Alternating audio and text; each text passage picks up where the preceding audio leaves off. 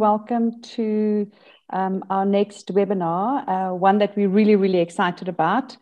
Very big hearty welcome on this, what's turning into be an autumn day. You can see all the leaves are coming down.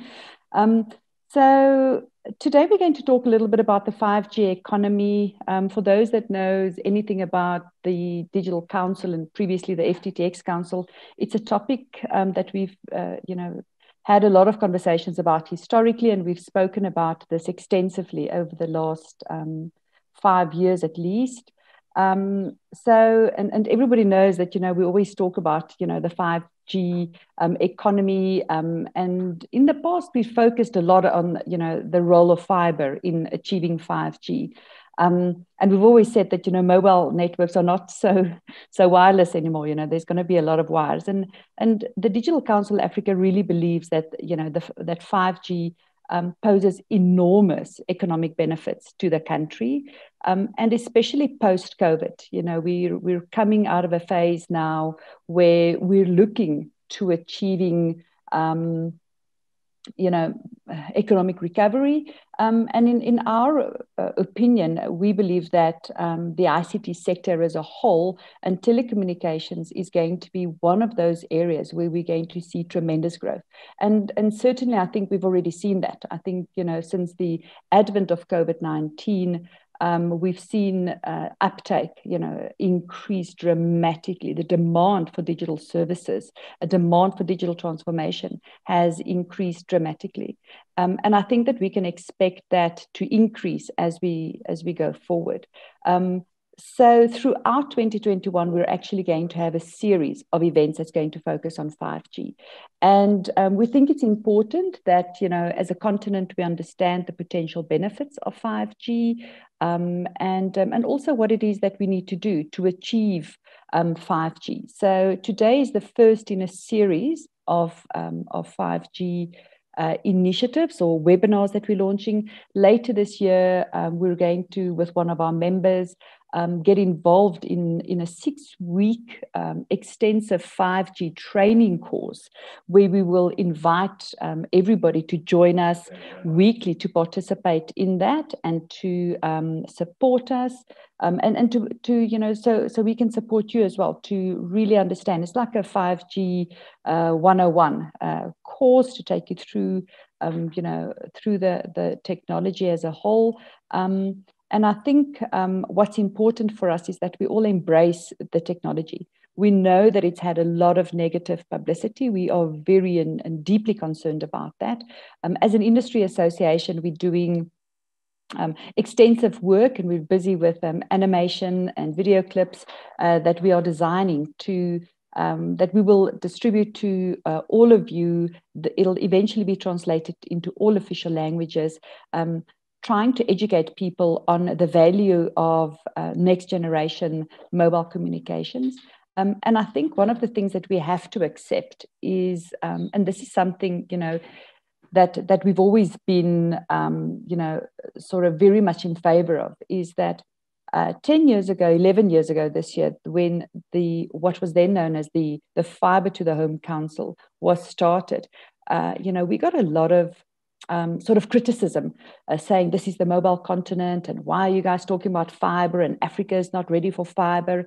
And at the time, we just put shoulder to the wheel, we buckled down because we stood for something we firmly believed in. At the time, we said that this is a technology that's coming. This is something that's going to happen, and Africa needs to make a decision. We can either be a part of it or we are going to be left behind, because make no mistake, this is a direction that globally the world is taking.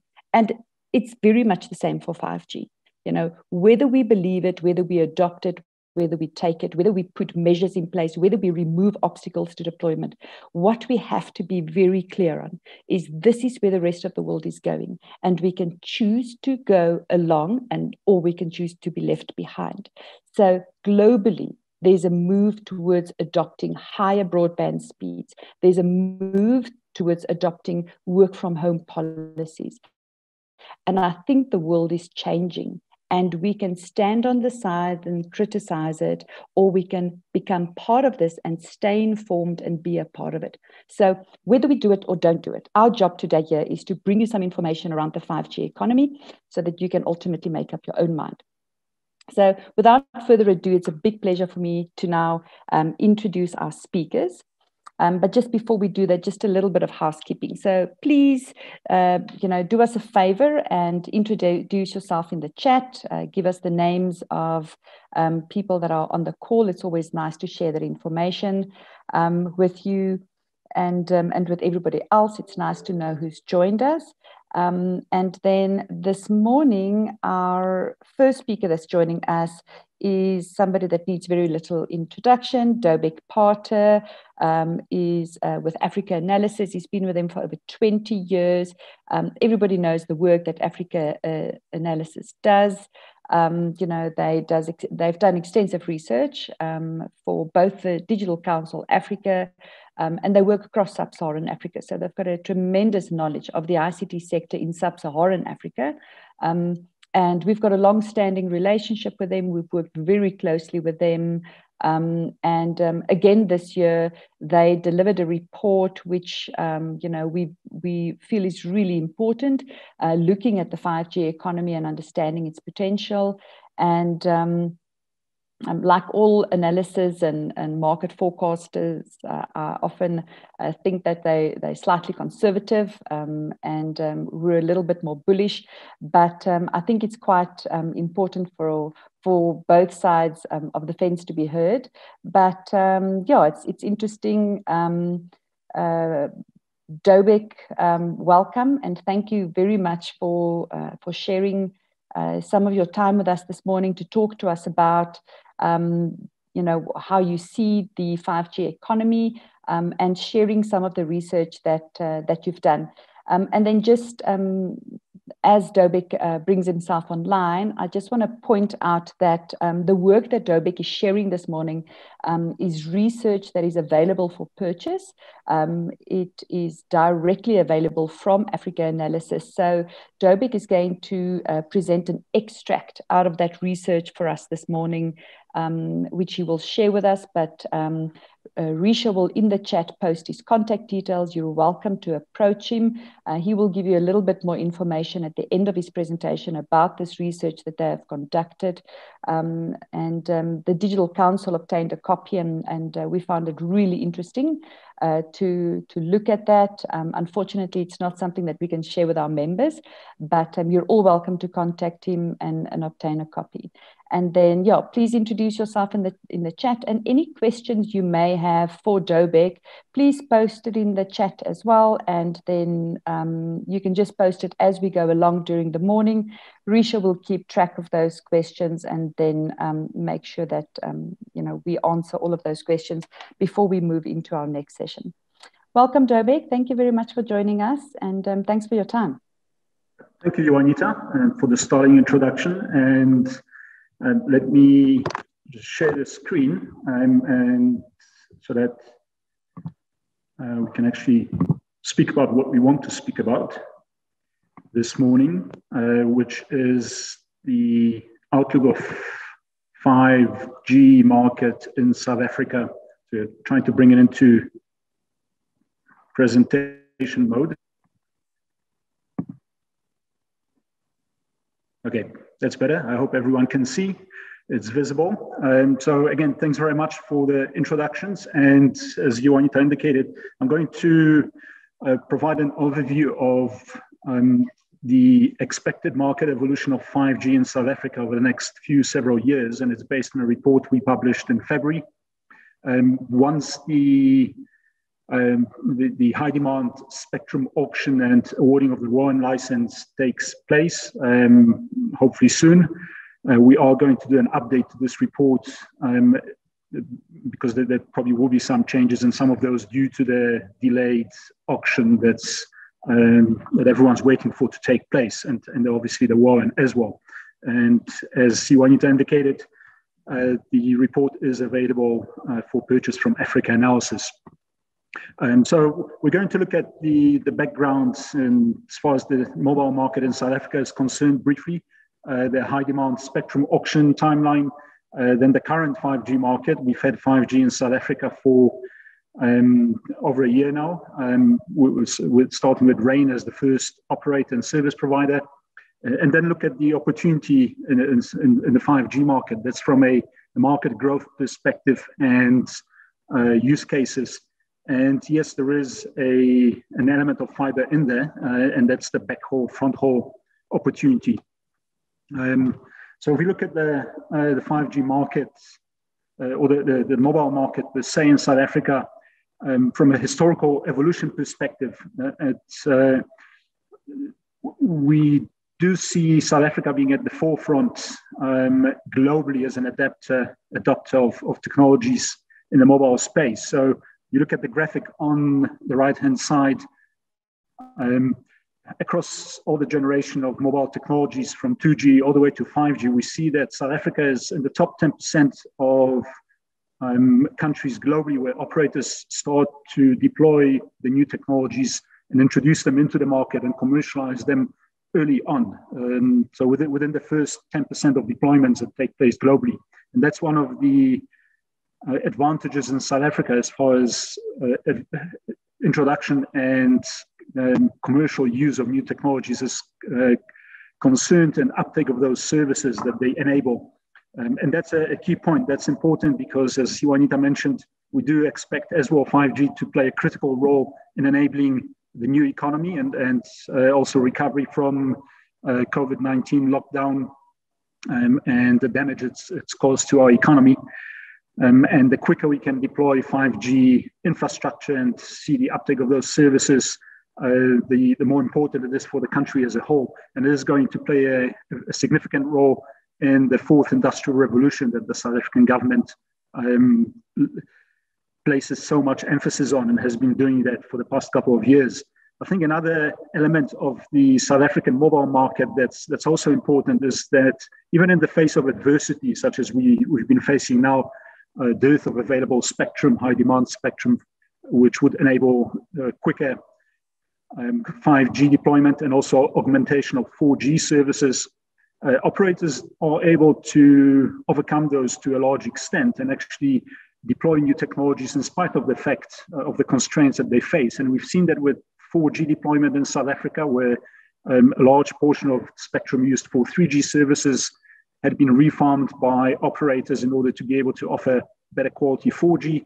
And also in the case of 5G, effectively 3 operators have launched commercial retail services by now, Rain, MTN, Vodacom. And that's been enabled partially through strategic roaming agreements, or effectively spectrum sharing agreements between operators in the market. And also some of the temporary spectrum that was assigned by ICASA to counter enable communications and staying in touch and being online during the lockdown, particularly a strict lockdown period of time last year. Also, if we look at this slide, it speaks to what Juanita mentioned, and that's the demand for data services, for online services. On the left-hand side, we see that data has been growing at 67% on average year-on-year, CAGR, over the past 5 years. Data consumption growth in the market. That's by consumers and by the business sector. And that's significant growth. And if we look at 2020 in particular, that's 73% growth, which just speaks to the fact that the need to stay in touch and continue to use online services for daily activities grew exponentially during the lockdown scenario, when people stayed at home and they still had to continue to work, educate themselves, continue to entertain themselves, stay in touch with each other.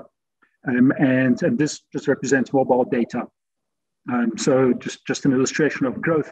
At the same time, we see that revenue growth, which only stood at 9.5% for 2020, has been significantly lower year on year as far as CAGR is concerned over the past 5 years. And that effectively indicates that the price of data connectivity for data itself has been decreasing significantly in South Africa over the past several years. And in fact, it is already fairly low, and it's becoming lower, as we saw a few days ago with Vodacom again announcing further price reductions on various data packages they offer as part of the agreement they signed with the Competition Commission. So even though data consumption is growing very strongly year on year, that's not necessarily matched in terms of revenue growth for the operators as far as year on year growth is concerned. If we look at the timeline of issuing of the additional spectrum, that's a bit of a busy slide here, but the additional high demand spectrum that the market is expecting to see released to operators and also to the wireless open access network operator is significant in terms of enablement of not only enhancement of 4G services so that they can everyone in the country can enjoy better quality 4G services irrespective of where they are geographically, but also growth in deployment of 5G infrastructure, commercialization of these services, and ability of increasingly broader segments of the society and the business sector to start using 5G as the underlying infrastructure for increasingly more sophisticated and data-hungry services applications that are available in the country. So initially, we expected that the auction would have been concluded at the end of March this year, so effectively a week ago. The WOAN license applications were also due at the end of March. Unfortunately, there have been two legal challenges from Telkom and MTN to the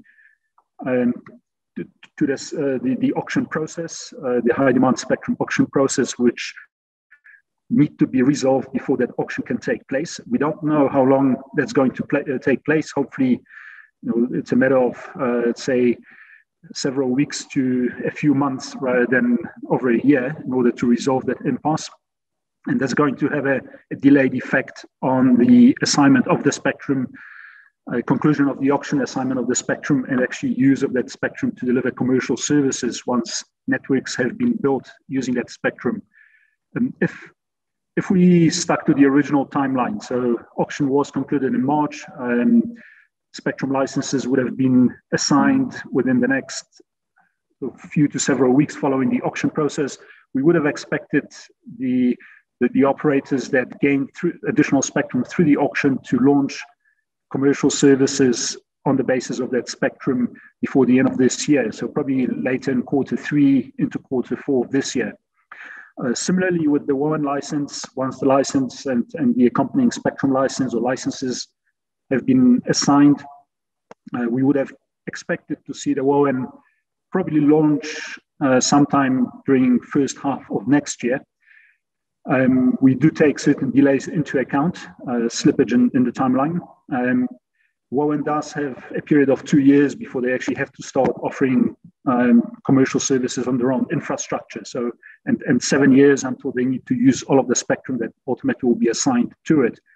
So they have a bit more time, but we expect them to probably start sooner rather than later to use that spectrum and deploy the network. So we probably would have seen the large commercial operators in the market have a bit of a lead in the market, maybe 6 months first to market advantage in the use of the new high demand spectrum assigned to them as far as commercial services are concerned. Now that's going to take probably another few months longer now that we have the delay introduced into the process. Another delay, unfortunately, we're facing is in the sub 1 gigahertz spectrum frequencies, and that's the 700, 800 frequencies still used by some of the broadcasters. And the Department of Communications indicated that they have again postponed the release of that spectrum. The broadcasters now only have to vacate that spectrum ultimately in March next year as opposed to June this year. We don't expect that will necessarily introduce a lot of delay into the use of that spectrum by operators, but it may have introduce a bit of a slippage nonetheless. Hopefully it's the last delay that we are going to experience in terms of now definitively vacating of that spectrum by the broadcasters. So that's broadly the timeline. that we expect to see unfolding over the next year to 2 years as far as the high demand spectrum assignment is concerned. And if you look in the upper left side, my side of the screen, there will be 4 spectrum bands that will see spectrum released assigned to operators for 4G and 5G services. That's in the 700, 800 megahertz, and then the mid-band 2600 megahertz and 3500 megahertz. And out of those, we expect the 3500 megahertz to be the choice spectrum, so to speak, for operators to build 5G infrastructure. We'll see some of the lower frequencies, sub 1 gigahertz frequencies being used as well. MTN has started to pilot some of its network, 5G network, in those frequencies, but the focus will be on the 3.5 gigahertz initially. If we look at the current 5G market, the market, as said, has been in existence for over a year now, with Rain initially offering 5G services in late 2019. We now have 3 operators offering commercial services, and that's Rain, and then followed by Vodacom and MTN. Both of the larger operators started to offer services roughly midway through 2020 last year. And then we also have a 4th player in the market, Liquid Telecom, which is one of those operators that has decided to use its spectrum that it has available to start building a wholesale 5G network, and then and make it available to retail service providers. In that respect, Liquid Telecom effectively is becoming a direct competitor to the WOAN, which also will be a wholesale operator offering service providers 4G, 5G services. The spectrum that will be released is technology neutral. Licenses are technology neutral in the South African regulatory regime. So the operators will be free to decide whether they use that spectrum for 4G deployment or 5G deployment. And we expect both to take place. However, increasingly, we do expect them to start focusing on 5G services as they've already started moving in that direction. From a availability of 5G currently, this is looking at the end of 2020. We calculated an approximate population coverage of 4.4% on 5G infrastructure using 1,176 sites and about 90,000 active SIM cards in the market at the end of 2020. To achieve that coverage, various spectrum has been used by the different operators. Some of it is the emergency spectrum issued by ICASA to counter the lockdown effects of having to stay at home and still carry on with, let's say, relatively normal life. That spectrum is due back to ICASA at the end of May in a couple of months on an extended timeline. Operators that wish to retain that spectrum will need to pay spectrum fees, and that spectrum will also be part of the auction process. What we see on the right-hand side is an index of devices, number of devices in the 4G environment versus the 5G environment. And effectively, what we're trying to illustrate here is that there has been a lot of support from the OEMs for 5G devices globally. What the graphic indicates is the number of 5G devices available globally in the year of the mobile service, so 4G service versus the 5G service. And if we look at year 2, so effectively in year 2 of the commercial availability of 5G services globally, we already saw an excess of 500 5G devices being available from the OEMs. That's versus 269 devices in the 4G environment at the same period of time of 4G evolution globally. That has a number of implications. One is that the availability of and accessibility of 5G will be far greater because of just the number of devices and the quantity devices ultimately that will be produced by the manufacturers. And so 5G should not see really many constraints from a device perspective in users wanting to access 5G services.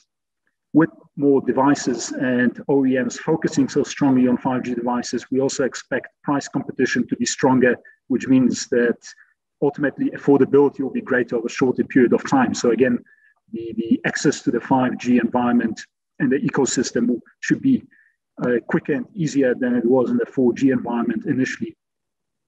A third point to make is that what we observed historically from historical analysis in the South African market, when through the evolution of the different mobile technologies, is that devices play a more important role than network population coverage in the mobile space. So effectively, we've seen greater adoption of new servers based on greater availability of devices rather than greater network coverage.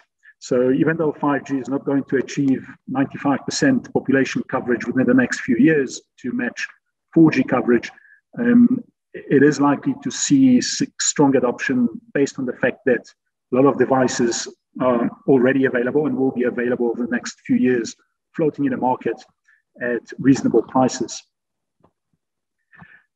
Having spoken of devices, at the moment, what we do witness is a premium placed on 5G services. And we do expect that same scenario happened with 4G in South Africa. It was initially offered by Vodacom and MTN. They charge premiums on 4G services versus 3G services. That didn't last very long. As soon as 4G started realizing a broader population coverage, prices across the different technology or different generation products were equalized. So you pay effectively for the same price for the service, whether you happen to be on a 4G network or a 3G network. But at the moment, there is sometimes significant difference in 5G services versus 4G. Having said that, we see that sort of the top-end Vodacom product is actually a bit less costly in using 5G technology than comparable 4G product. But in general, price premium goes all the way up to 100% on some of the lower end products. And granted, I mean, we do expect that with new technologies being introduced into the market, that they are effectively a premium technology, premium product initially, before things begin to equalize. Now, if we look at growth opportunity, this is just a slide that you can read at your leisure, summarizing drivers of 5G coverage that we expect in the market, and it's a combination of spectrum license obligations for 4G, 5G deployment through the current spectrum assignment process, and also commercial demand for 5G services, which is going to grow. Based on our analysis, we expect 5G population coverage to reach in excess of 43% by the end of 2025. So over a period of 5 years, effectively growing from under 5% to well in excess of 40% population coverage. And so that's quite significant, also bearing in mind that South Africa is increasingly an urbanized environment with in excess of 60% of the population living in urban areas. And as far as 5G is concerned, that's where we expect to see the focus to be in network deployment, mostly in the urban environment and then into peri-urban. So that population coverage is going to expand quite quickly, and we also have seen statements from operators such as MTN, for instance, indicating that once they actually have access to the so-called 5G spectrum, they will expand their coverage up to 16% of the population within year one of network deployment. So it's very rapid expansion and quick growth, and also it goes with it significant continued investment, CapEx, into this infrastructure. What we then also expect to see is growth in subscriber numbers or active SIMs across different devices, across different spectrum bands. And we anticipate that by the end of 2025, we'll see an excess of 11 million active SIM cards on the 5G networks, and that's a growth from about 90,000 at the end of 2020. So again, exponential growth, both in coverage and then correspondingly in uptake of those services, which will be supported by two things. One is the device availability, and secondly, also the continued decrease of data prices in the South African market that we expect to see, driven by competition, but as in competitive environment, but also by the government almost let's say insistence on decreasing prices in the market to create greater affordability and ability to use those services by ultimately the entire population of South Africa. This speaks to infrastructure deployment in the 5G space in South Africa. So one of the characteristics of 5G is greater densification of sites, of the infrastructure, and that also depends obviously on which spectrum bands are being used. This is based purely on the 3.5 gigahertz spectrum band, but if we start looking at the high band, high frequencies, the millimeter wave type applications, that densification will grow significantly by orders of magnitude compared in terms of sites compared to 3.5 gigahertz. And also conversely, once the sub 1 gigahertz frequencies are starting to be used extensively for 5G, we'll see a requirement for fewer sites in that spectrum and lower densification. But purely based on the 3.5 gigahertz, which effectively supports the extensive mobile broadband or the very high-speed mobile broadband applications, that will be the initial focus of the service providers.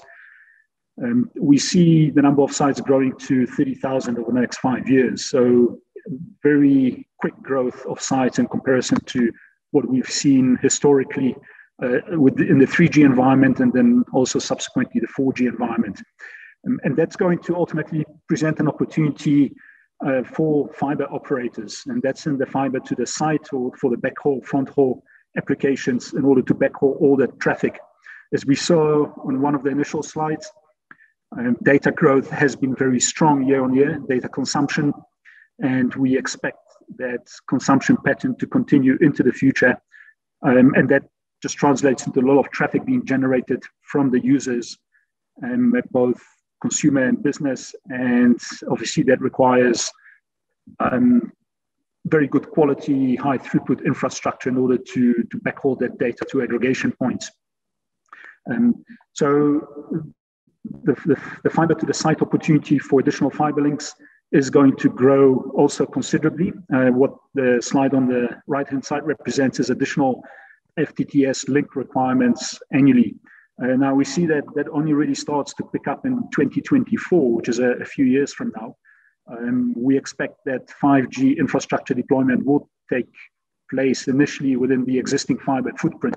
So there's a lot of fiber in place already that can service the 5G environment. We're also going to see, as we see on this slide, we're going to see certain factors that will inhibit, so to speak, greater requirement for FTTS, and that has to do with increasing sharing of sites and ultimately also moving into sharing of the radioactive network, and also ultimately moving into buying of bandwidth by operators on the backhaul fiber links rather than buying dark fiber and actually lighting up their own services. So we'll see a lower requirement for fiber, just dark fiber links to sites, and move more towards active fiber usage for backhaul. But as the densification of 5G sites grows, then more and more fiber will have to be also put into the ground or into the air to service those front haul and backhaul requirements. If we look at further opportunities and look at use cases, and those are the last couple of slides, so I can stick to roughly to my 30 minutes. There will be use cases in the consumer residential space and also in the business commercial space, which initially will be the driver of 5G usage and variety of use cases. If we first look at the consumer environment, we effectively are looking at broadly three use cases, use case types and predominantly for the home environment. We expect that a lot of the initial usage will be in a fixed wireless type scenario. So effectively we have what we're seeing with fixed LTE currently growing quite significantly in the South African market. We're also going to start seeing expansion of 5G usage in a fixed type environment. So in the home rather than full mobility services on the phone as a smartphone, smart pocket device, MiFi type devices, although that's going to grow in time as well. The initial use case and probably most broadly used is going to be the enhanced mobile broadband. So that's the effectively high broadband to be able to, or high-speed broadband to be able to access a variety of work, education and entertainment related services. Increasingly that will also translate into expansion of and usage of e-government services. And with that, mentioned education, but also e-health, including mobile health services. The next two use cases are around gaming, and that could be cloud-based gaming or collaborative gaming. We see the market for that fairly limited in South Africa. It is limited predominantly to, say, the middle and even upper middle class within the South African society, and all of those homes do already have fiber connected to them. So there'll be limited requirement to have 5G services used for that, unless they happen to be offering better services in a particular geographic setting than fiber, which is probably difficult to achieve even with 5G. And then sort of the smart home, IoT home scenario where effectively we're going to be moving into an increasingly automated home environment, but that's, in our view, that's still probably a few to several years away. But it is something that will be increasingly enabled by 5G, and especially will sort of in-house the internal in-home environment, and then providing the connectivity to the external world on 5G as well. If we look at the business landscape,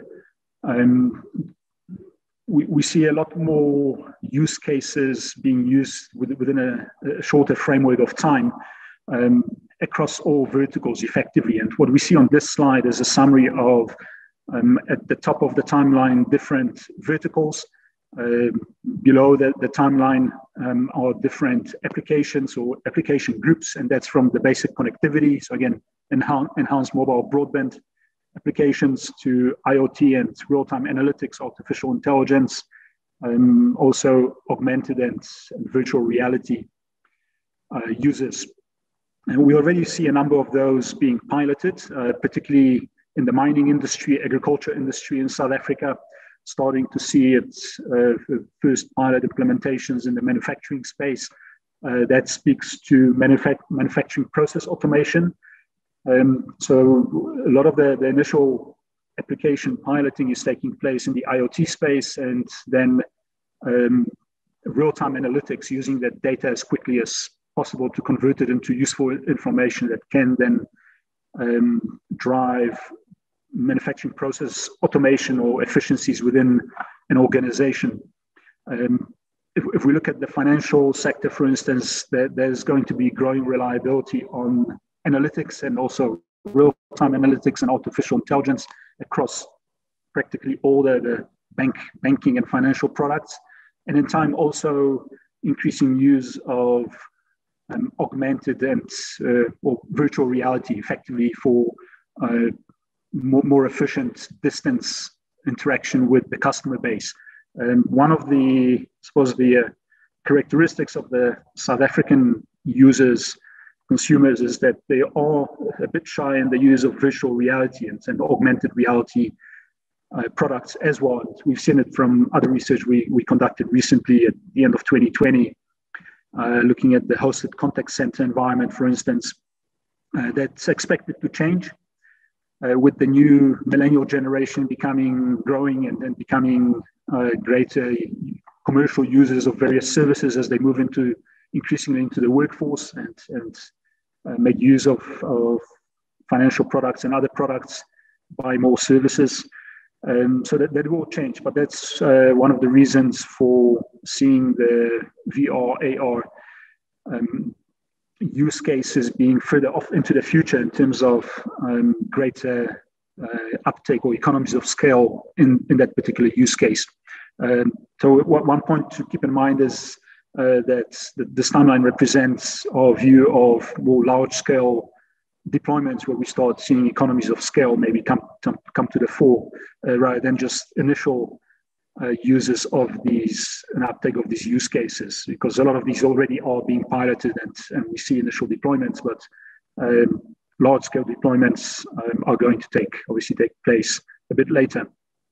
In the automotive sector, that speaks to the autonomous vehicle type scenario rather than manufacturing. So when we look at manufacturing of vehicles in South Africa, that's in the manufacturing sector, that's going to start making use of IoT using 5G technologies a lot quicker, but autonomous vehicles are still probably several years away, at least in South Africa. And I think a lot of these applications ultimately will require high speed, high data throughput, low latency scenarios, which means effectively in all of these move of the edge closer to the user. So that's another whole scenario in the 5G environment where we're going to start seeing the shift of the edge. Smart computing, edge computing move increasingly more towards the access network, where we can achieve turnaround speeds and latency of 20 milliseconds and less, and even 5 milliseconds in some of these applications. So the automotive sectors, I think, still is a bit of a way off. Apart from the infrastructure, ICT infrastructure required to be put in place, which can take place relatively quickly. There's other infrastructure that needs upgrading, I think, in South Africa, such as road infrastructure, often power grid upgrades required for stable power supply in order to realize some of these external environments, so the commercials, say the external network environment use case scenarios. We are going to see probably a lot quicker deployment of many of these use cases within the organizational or enterprise environment. So that effectively translates into private 5G networks on premises versus outside of the enterprise premises infrastructure. And that's a lot more contained environment, and obviously can be managed a lot better. And is going to, all of these use cases are ultimately going to start resulting in greater efficiencies, cost optimization, cost reductions in terms of CapEx in some instances, but also more, I think, importantly over time, OpEx, improved product quality and so forth. So what we start seeing globally in terms of a greatly automated environment in many of the verticals is going to arrive in South Africa over the next, probably starting in a couple of years from now, over the next few to several years to far greater extent. And ultimately that speaks to where the 5G based economy is going to go. As we see implementation of 5G as an underpinning delivery mechanism, delivering infrastructure for the business use cases, and then also uptake of those services in the consumer environment for not only for leisure purposes, but also more importantly for socio-economic purposes. So ability to interact to a far greater extent economically in the economy, not only in South Africa, but globally, because despite various, let's say, more conservative scenarios globally, we are continuing to become a global village.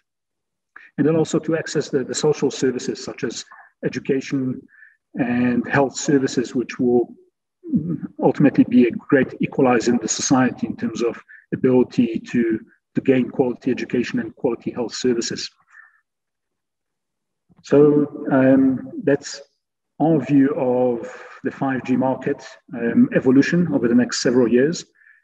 In South Africa specifically, as indicated, we are waiting to see how the high demand spectrum auction is going to progress. Hopefully news will become available over the next few weeks.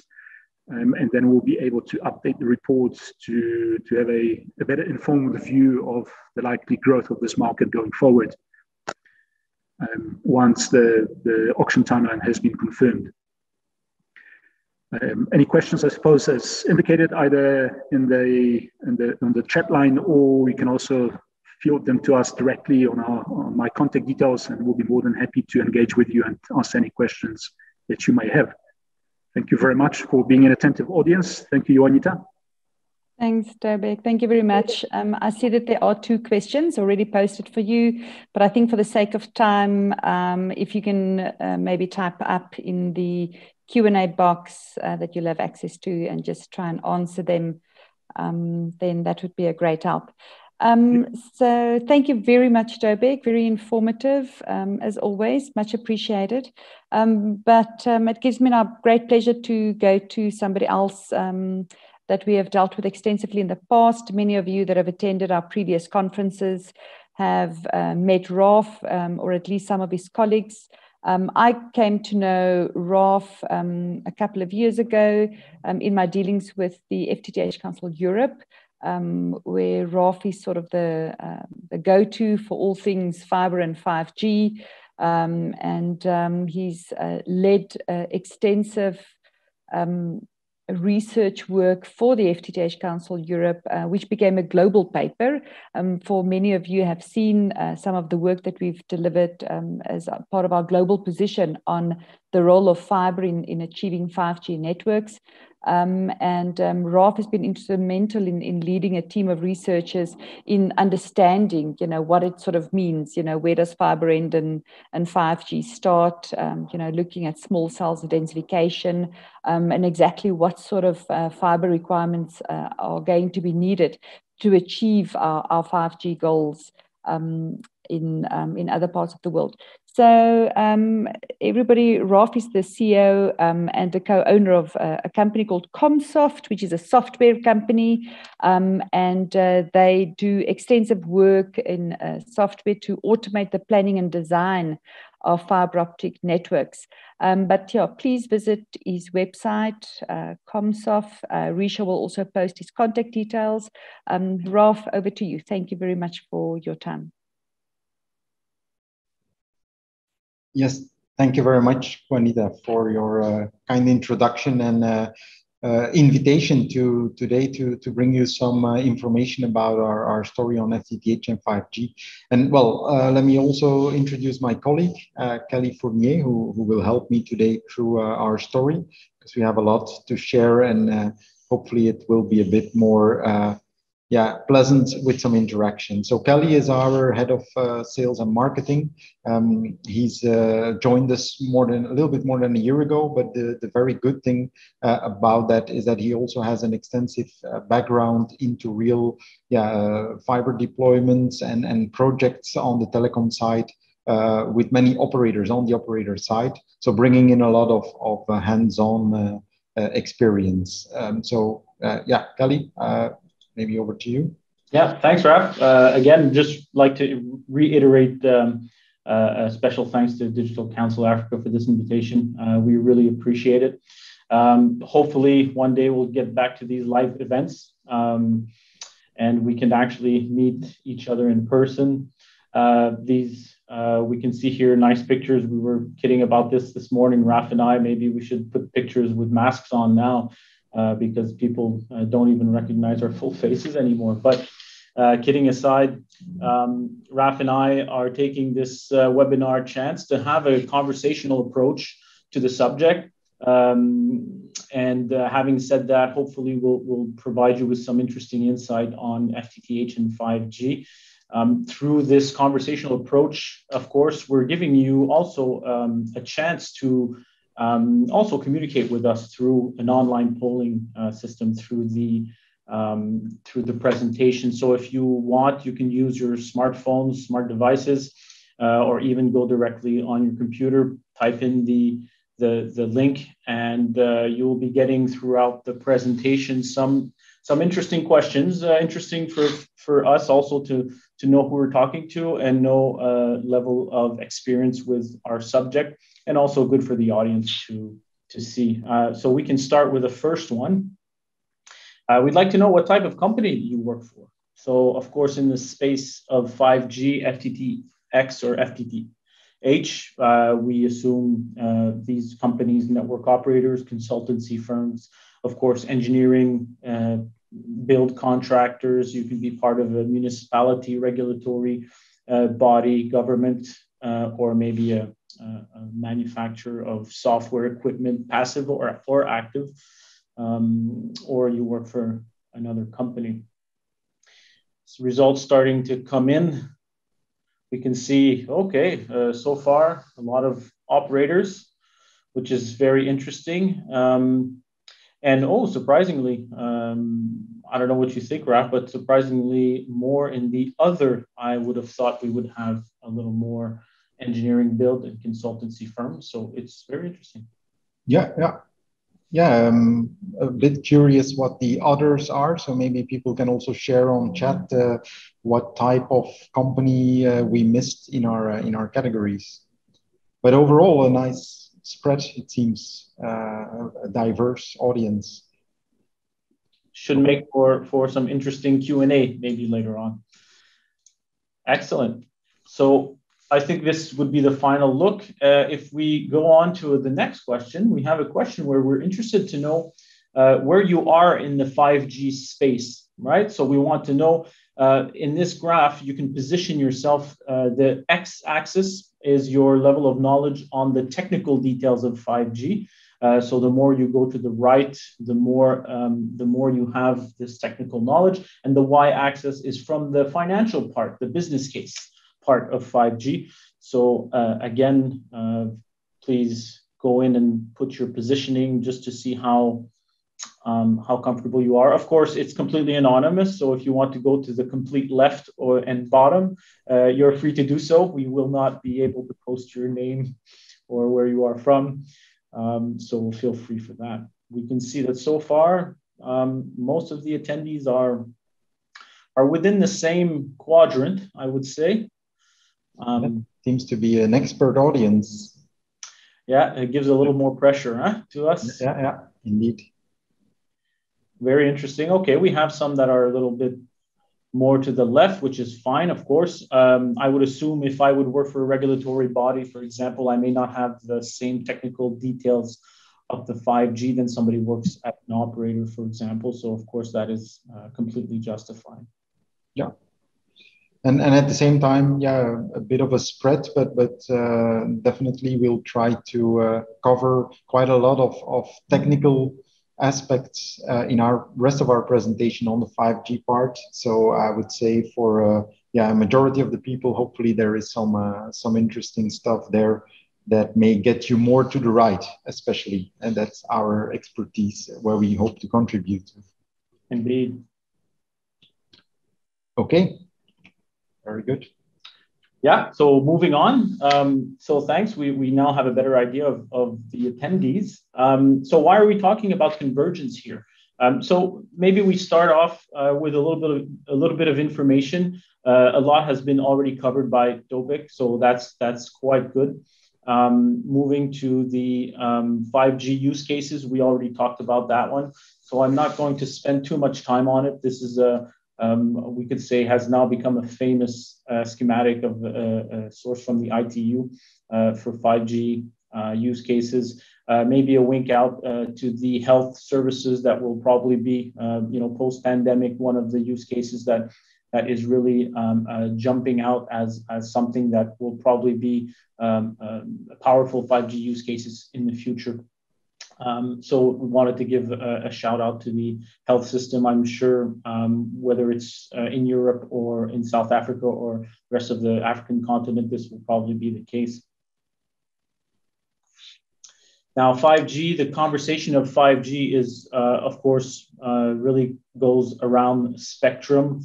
Now we would, wonder why fiber convergence is a story now with 5G, and why wasn't it a subject with 4G, considering that even myself have been part of major projects to build fiber backhauling to 4G cell sites. Well, essentially, it's the same story, but we could say it's the same story put on steroids, if you will, because 5G expands into a much broader range of spectrum, and particularly because of the growing amount of bandwidth and low latency requirements. So you can see today 5G deployments, even in Europe, they focus on a sub 6 gigahertz bandwidth. And it's not that much different from 4G, but in the coming future, as the stages of 5G develop, we know that higher frequencies will be needed, and only with these high frequencies can you meet, and this was already discussed by Deepak, can you meet the bandwidth and low latency requirements. So we're talking about going upwards of 2400 megahertz, 2600, and even 60 gigahertz, which will likely be the spectrum used for 5G. So essentially, there is an impact on the wireless network for this, in terms of coverage, for sure. Speaking of those impacts, Raf, how would you describe those impacts, and what the use of these higher spectrums would do in terms of coverage? Yeah, well, it's true that there's more spectrum, there's more possibilities in 5G, but I always like to refer to this law of conservation of hassle. It's a law I've been referring to also to my children and even my mother for several decades already, because it's something you always come across. For example, to give you a recognizable example from daily life, when you used to have a printer at home and you would connect it with all wires to your PC, a lot of hassle with the wires, but typically it would print pretty nice. Now, when I bought a new printer a year ago, no more wires needed, everything wireless. Okay, so we'll get rid of the hassle with the cables, but I can assure you the hassle comes back on the other side somewhere, in this case to get it on the Wi-Fi network and get it to do what I want to do. So it always comes back. And if you then look at the 5G, yes, more capabilities, more applications, more frequency to be used, all good, but the hassle will come from another side. And I think this is nicely illustrated here, that one of those impacts when we move up in the spectrum and in the frequencies is especially on the coverage you can reach from a certain cell site. So you see here a nice real simulation of signal propagation from a certain cell on 5 gigahertz with typical powering settings. And you see how it also nicely covers quite a long range, especially between the buildings, between along a street, if the site is well positioned. If you do the same with a 60 gigahertz, just for illustration, you see that you get a lot less far in reach, and that's where indeed this whole connection also with the hassle coming in the densification. You're gonna have to introduce much more cells to reach a decent coverage with the growing frequency. So that's where the hassle will beat us back. Indeed, that's quite an impactful illustration. I always find when I see that. And having said that, I think it's clear that 5G and fiber, they go hand in hand. We have to consider them as in the same team. We've seen it with the limitations of microwave backhauling for 4G sites. 5G will require fiber, and from a business case perspective, we should assume that it makes sense to build the fiber now and consider the future of the fiber requirements for 5G and other type of service demands. But of course, let's not assume. So we talk about fiber. We know that in the stages, we're going to need some densification. The number of sites will multiply because of what you just explained, Raf. So that means more fiber and resulting in really looking into the convergence and why should we build these networks at one time, or at least plan them at the same time. And again, going back to my comment on assumption, let's not assume that this is the way to go. Let's look at that study more in details. Mm-hmm. So when we say we want fiber, we need fiber, but how much fiber, right? Maybe that's the magic question. Unfortunately, there's no straight cut answer. The only answer we could give is, we need a lot. We need a lot. And unfortunately, apologies to everyone if you were looking for a more accurate number. But yeah, it's very difficult to give because it depends on so many different elements. And these are the elements a little bit that we'll go into details. And we'll see in the study that's provided and where Raf will give more information on. So thinking that we need a lot, then moving on to the study, let's just think about deploying the fiber at once, looking at FTTH and 5G together, see what the impacts of doing that or not doing that that it has on the finances of a network, considering as well that your TCO is not for the next year. It's looking at the years to come, as it was explained in the previous presentation, where we're not looking at 5G just for 2022, we're looking at it for many years to come. So Raf, good time for you to pick up the story and go into further details. Yes, indeed. That's where our study work over the past two and a half years, I would say, that Juanita also referred to, and that we did as part of the DNO committee and of the Fiber to the Home Council, or even the Global Alliance, really tries to provide some answers to some of these questions. We asked ourselves at the beginning of the study a couple of years ago, like, okay, what would be really this cell densification? What will it mean? What is the factor really that we can expect? And how will that impact the need for fiber geographically as well? What is the difference between the rural cases and the urban cases? That's obviously very different. And it actually also relates a little bit as a side remark to the question whether FTTH, we talk now about convergence between FTTH and the fiber for 5G. I saw a question coming up during Dobek's presentation as well. But is it not one or the other? I believe there will be cases in certain circumstances on a medium term where a fixed wireless access solution based on 5G could be some kind of an alternative, a broadband alternative, but needing the fiber for sure if you want to really bring a broadband service to a home. But at the same time, I believe over the longer term, and especially also in dense areas, it's typically what you see that in the end, when there is a high need for bandwidth and a high usage, offloading that from the wireless network is always the ultimate and most efficient and best network move. Because of course also the frequencies, the mobile network is a shared medium, and you can't serve everybody with a high bandwidth across the wireless spectrum. So you have to mix both. And that's why I'm a strong believer of those two technologies, fiber to the home and fiber or 5G are compatible in the end and will live next to each other. And they both, of course, rely, like you said, on a lot of fiber. And that's where we see opportunities in the market to take the benefits out of that. So that's what we will look at and try to answer in a couple of cases. How much fiber for this 5G future, and how much costs can we actually save through looking at these technologies together.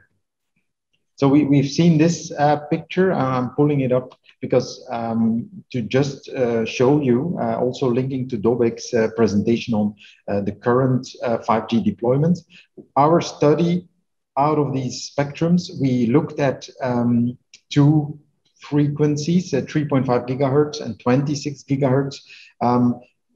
as the frequencies on which we would actually calculate and look at what cell densification is. We know, and I fully agree with the analysis, that in the next 2, 3, 4 years, most of the 5G deployment will probably be in that 3.5 and maybe 700 megahertz. But there is already some countries and some cases where millimeter wave is being deployed as well. And there is certainly a use case in certain circumstances, especially also the urban cases.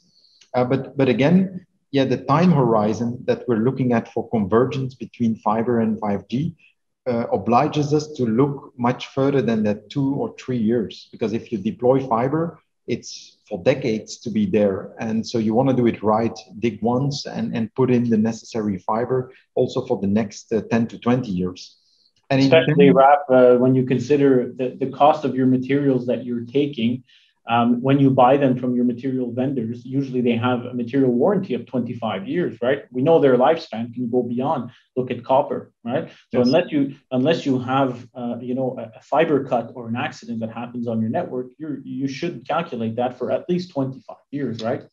Yeah, absolutely, absolutely, and that's why even the 26 gigahertz may not be really from a business perspective on the horizon yet of many operators, but for that fiber life cycle, we believe it's good to look ahead and imagine what will be the need in maybe beyond 5 years from now, and see if you can anticipate to that, or at least how to be trying to be ready at a low cost when you deploy fiber today.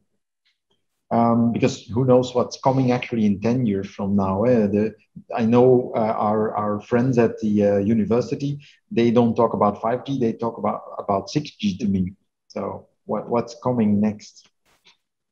Okay, so I want to make sure that there's some clarity about the assumptions and the model that we used in this study, because of what our idea was.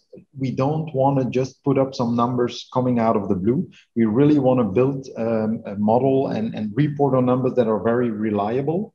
And what we found out is we were actually able to really calculate some very nice numbers, real use cases. We are very sure that the numbers coming out are very accurate and realistic, but the debate is always about the assumptions. And we took some assumptions with some examples, and you may have different view on assumptions that would go for your case. But actually, the good thing is in our model, we can just adjust those assumptions, adjust the assumptions to your case, and see what would come out of your own use case. So the model we used is a combination of an wireless propagation model and a fixed line calculation model. So we basically use a 5G propagation model that is where we work together with a partner of us called Cyrodiil. They have a detailed mathematical model that will show you how far you can reach from a certain site. And we populate that with all the assumptions on the 5G network. And then we bring the selected sites for a certain 5G coverage into the FTTX model, which is where our software comes in. And that will actually calculate fiber to the home, or a fiber to the antenna, or a fiber to a converged fiber network, and compare the costs of all those scenarios. So looking at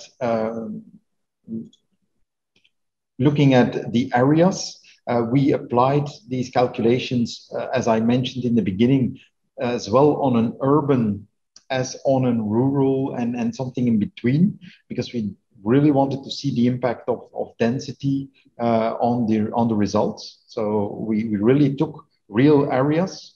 Of course, there's again a lot of variation possible, but they are real areas. We were able to get a hold of real 3D LiDAR data for all these areas. Why is that important? Because that LiDAR data, it's a 3D world, like, you know, from Google Street View, but it's where you can really do those propagations on really considering all the obstacles that are available or present in the street, so that you can really come up with realistic coverage numbers. And we assumed all the lampposts in a certain area to be candidates for a small cell 5G network as a discrete set of options. And you see here the dense area where you see the 3D building data and you see the lampposts as potential cell sites. And then we created, in this case, starting 9 scenarios, 3 in each type of density area, where each scenario is also a different level of density for the cells. Just to highlight a few important things. So you see in the low cell density, we mainly focus on 3.5 gigahertz. And we try to reach 100% coverage in those areas for 3.5 gigahertz. In the high cell density area within a dense city, a city center, we would actually already look also at introducing the microwave. So this is probably a scenario that is quite far into the future.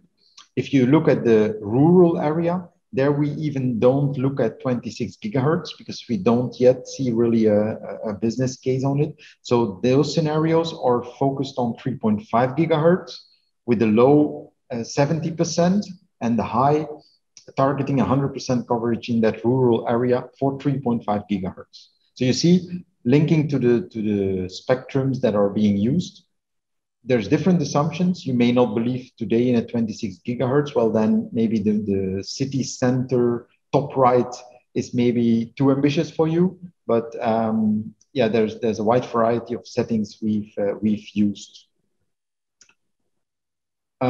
And also important, what I like to highlight, one of the problems that I see with higher frequency that is also important to mention is the indoor coverage.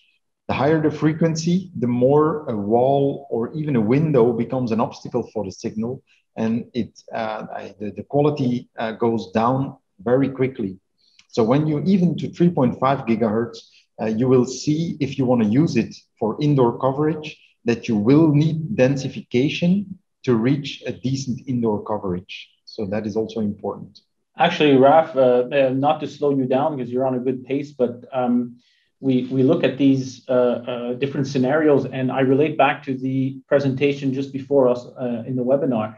And Jovik mentioned a timeline for densification, or a sort of relative timeline. I was wondering, what was your take on that timeline versus the scenarios and maybe the density areas? So urban, suburban, rural, maybe whether it's from a European perspective. Do you have any thoughts on that? Yes, absolutely. The thing really in my mind is that, when you hear the coming 2-3 years, 5G deployments are being announced and coverages are being announced, but it's all, I think, going to be into these, a lot in this top left corner, where you have high dense areas and you deploy it at 3.5 gigahertz, and that's like a first phase. But I've added here in the slides as well. From that, I think over time, when you would jump into 10 years from now, it's going to be going through different phases, and it's going to be a gradual extension of the spectrum, a gradual extension of the sites and of coverage. So you could see these different cell densities, definitely also for me, as just phases in the rollout of 5G that are going to come. The question is when. Is it going to take 10 years to be at the right side? But these are steps. And the coming years, it's, I think, going to be on the left-hand side of this graph in terms of scenarios. But that's not going to be the end game. I won't go into the details of this because that is real, expert work from our technical teams to see what assumptions we take. Again, if you would have different assumptions on 5G deployment at 3.5 gigahertz, you could update them and use them in the model. The key thing, I guess, to look at here with these assumptions is that our 3.5 gigahertz deployment with the given power ranges and also the the signal to interference plus noise ratio numbers that are quoted here would actually deliver a quality of something like 15 to 30 megabits per second, which is a nice, of course, quality of speed, but of course, nothing compared with the high bandwidth that you could get through a fiber network. And just as a reference, if you look at our 26 gigahertz deployment, there we would be going up to 191 megabits per second spectrum or bandwidth, but again, shared. So it's if you are with a lot of users at the same time in the same sector, you're going to have to share that bandwidth. Okay, let's maybe do a quick poll. Indeed. Interesting to know what your thoughts are on the number of cell sites that you think will be there in 5 years as opposed to today. So what do you think the multiplication factor will be today and versus 5 years of the number of cell sites? So interesting to know the view of our attendees. We're already seeing some numbers come in. Interesting to see that already the times 30 seems to be the popular answer here. So I think going towards densification quite relatively quickly, if we think about it, 5 years is not that far off. The older we get, the faster time seems to go. So yeah, that's very interesting.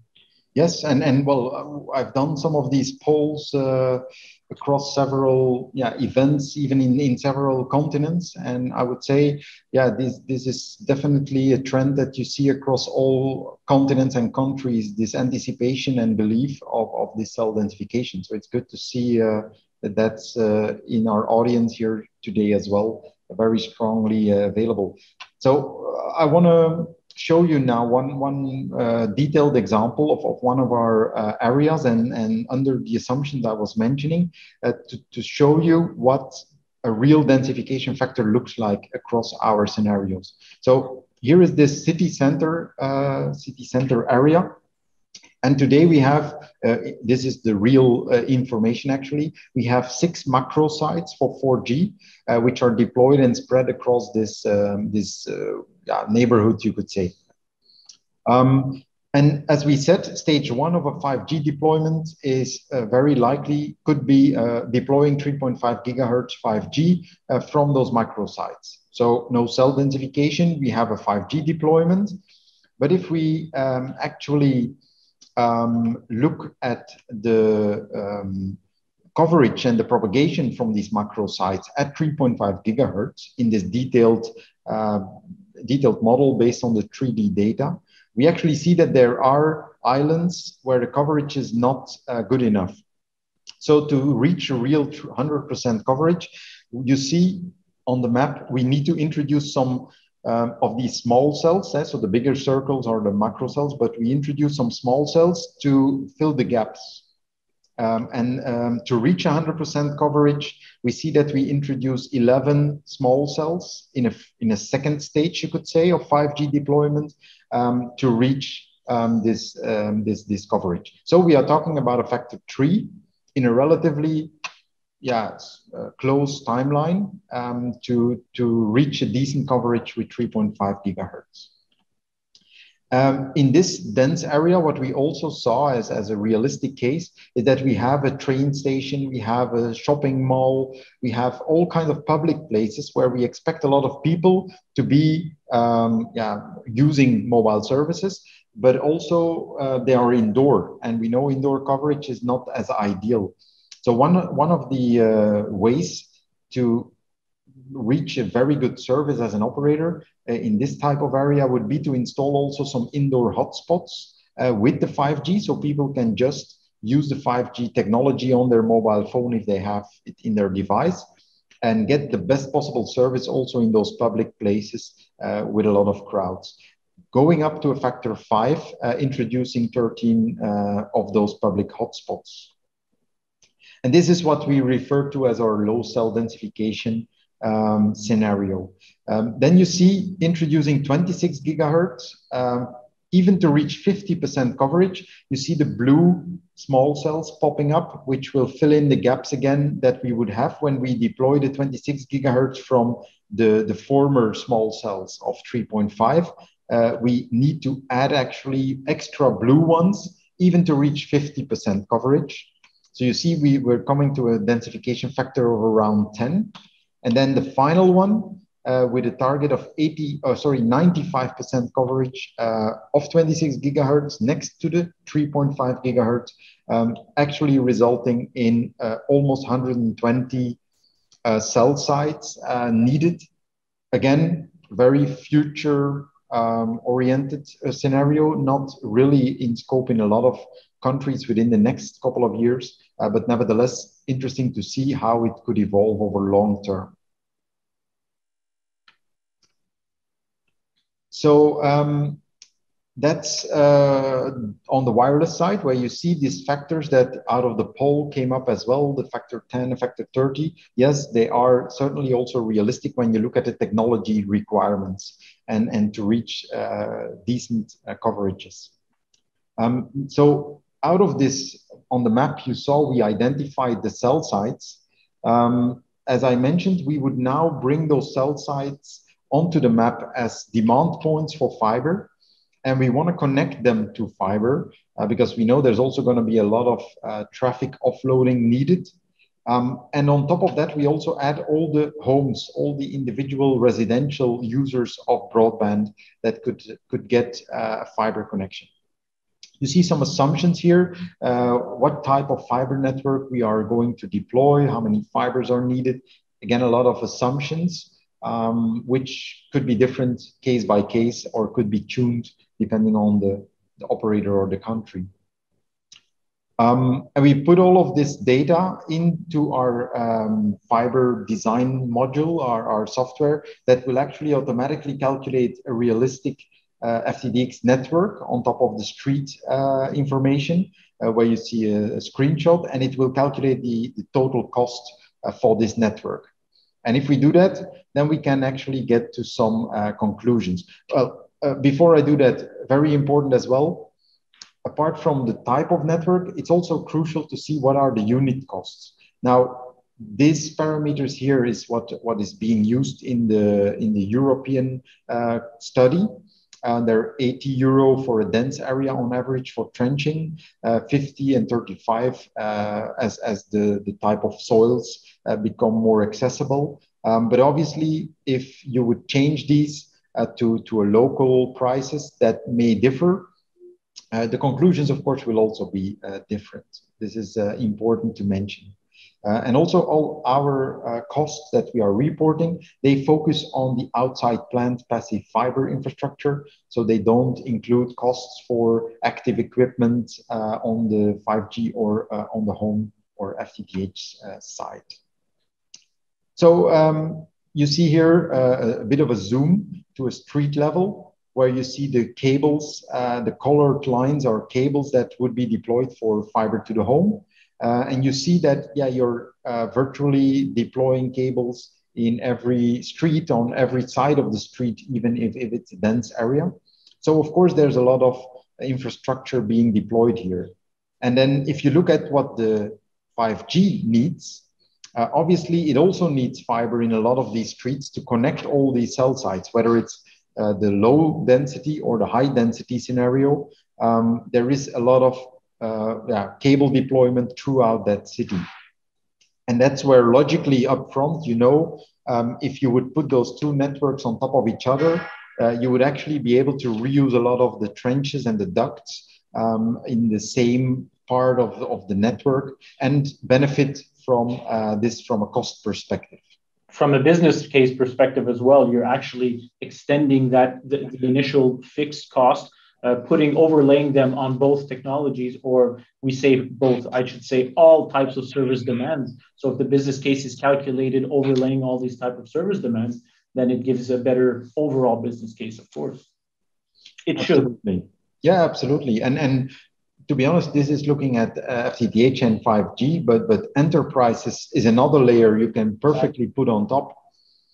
So if you can plan one network for all, yeah, you're gonna save hugely by spending only one time the infrastructure cost. So let's look at the results, the results of these calculations. You saw for the dense area, we were looking at a factor 5 to 20 in our scenarios of cell densification. As I mentioned, this could be a gradual rollout, a timeline over which we are deploying. And just to give you the result on rural, you see here for 3.5 gigahertz only, in this real example, starting from 2 macro sites, we needed to go to 16 sites in order to get a decent coverage also indoor in this region. So you see this is now, for example, going from a factor 2 to 8, also on the rural case. So it's with different numbers, but there's a similar need and a similar evolution in the network. Here you see the detailed propagation outcome, which is obviously based on the real data again and detailed analysis. And then on the real numbers, we calculate the cost for the fiber to the home network standalone. We calculate a cost for a 5G fiber network, a fiber to the 5G.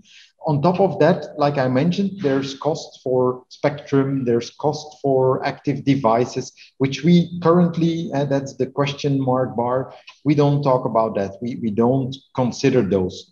For a full business case, they would need to be added. But here we are looking at the part of the fiber, which is actually, if you build those two networks separately, you would have to stack those costs on top of each other as a total investment, possibly also spread over time. But if you would do one network, as we mentioned, you can lower that total cost. And so the question we have a bit, and then we have one poll on that, is how much of that green bar of the fiber to 5G, which percentage of that green bar do you think you can eliminate by using that convergence as a means? Yeah, this is going to be interesting as well, because from my experience, I see that a lot of operators around the world are still built based on the type of service demand, right? So the business entity for key accounts, they have their own budget, and then you have the wireless guys have their own budget, and the FTTH fixed guys have the same their own budget. And you see a lot of the capex, initial capex, being put on the FTTH rollout and other type of service demands. I don't want to say piggybacking on that network, but essentially using some of that network and existing infrastructure to cover the wireless backhauling demands. And in the case of 5G, it will be front hauling likely demands. So interested to see these numbers. Yes, indeed. Indeed, it's indeed looks that the audience believes it's more, I would say on average, probably, around the 20-30% mark on average, according to the audience. So let's look at the real number. So these are the real costs that we calculate, again, based on the assumptions. The fiber to the home, 8.5 million as an investment, euros. The fiber to 5G, 1.85 million. So if you stack them on top, and you compare it to the one network fits all deployed in one shot, you actually see that it's only 9 million. And in other words, we were able to save 74% of that fiber to 5G by convergence. And if that is a benefit you attribute to the 5G business case, it's going to make a huge difference on the cost side, of course. Or you could distribute that benefit across the fiber to the home and the 5G business case as well. That is up to an operator to see how they use that convergence for their business. And then without going into too much details, given the time, we have all these results. So you can see a low dense cell. So the 3.5 gigahertz scenario, you would actually save even much more because it's able to fit in even better into each other. But also interesting on the low dense area, there is also a significant saving. So this convergence story applies, with some different numbers, but applies equally to a high dense area as to a low dense area. And then we did another simulation here with an aerial network instead of an underground network, which is obviously also used frequently and depending on the area. And of course, that gives, again, another number. In this case, the 83 goes to 42% saving. So again, the assumptions are crucial. Your type of network will determine what number really goes for your case. But still, the conclusion of the study was really also above our expectation, and I think above the audience expectation, looking at the poll results. I see we're about through the time. I don't know if we can continue a little bit longer or whether we should leave because there's one more part of the study. I don't know, Juanita, whether you prefer, whether we continue a bit or whether we just leave the rest of the results for the audience to check in the slides. Ralph, I think for the sake of time, maybe we leave the results for the audience, if that's okay with you. Yes, sure. Okay. Thank you. Thank you. Of course. Yeah, so people who would have questions in detail, also on the next results, feel free to reach out to us. We're happy to provide more details, even if it's in a one-on-one call. Great, thank you, and thanks very much for your time, Ralph, and Kelly, also for you coming in.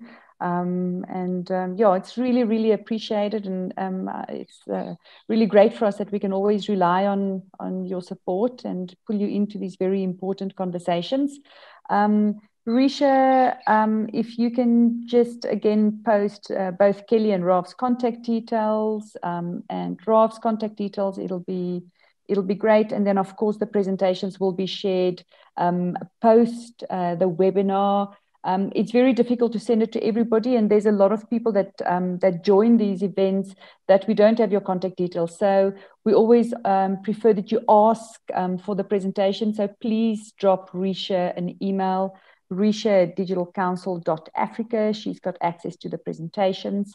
And then, of course, you're also very welcome to engage with both Kelly as well as Ralph directly, and, of course, with Dobek.